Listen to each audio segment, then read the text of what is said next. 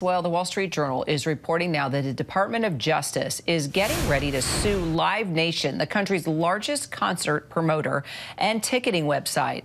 The DOJ reportedly planning to file in the coming weeks, accusing the company of breaking America's antitrust laws. You might remember the November 2022 fan presale fiasco involving Taylor Swift's Eras Tour, and that's when the DOJ actually started digging into Live Nation's size and power in ticketing and concert promotion, and also venues. Our business correspondent, Alexis Christoforous, has also been following the story and doing digging of her own. So, Alexis, tell us more about the DOJ and how did Live Nation break these antitrust laws exactly?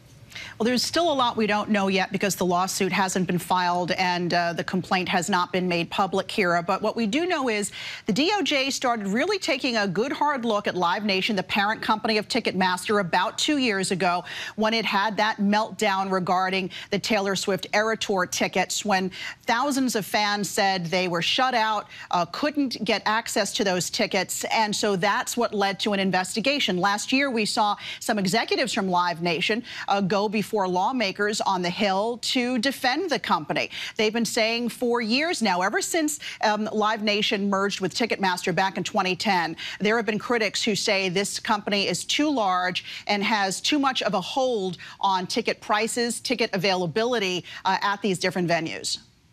All right, so how will the possible antitrust lawsuit impact, all the fans out there hoping to buy tickets from Live Nation?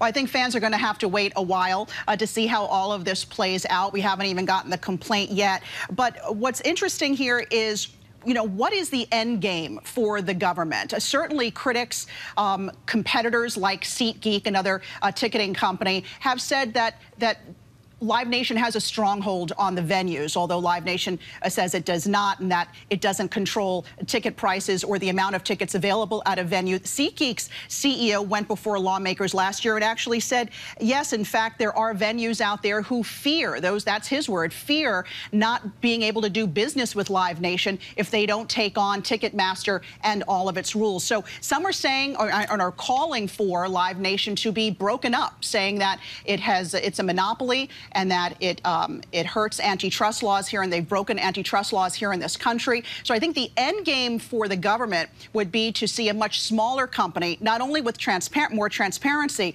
but breaking up the company in the long run. So we're just going to have to see in the coming weeks what this suit actually says, Kira.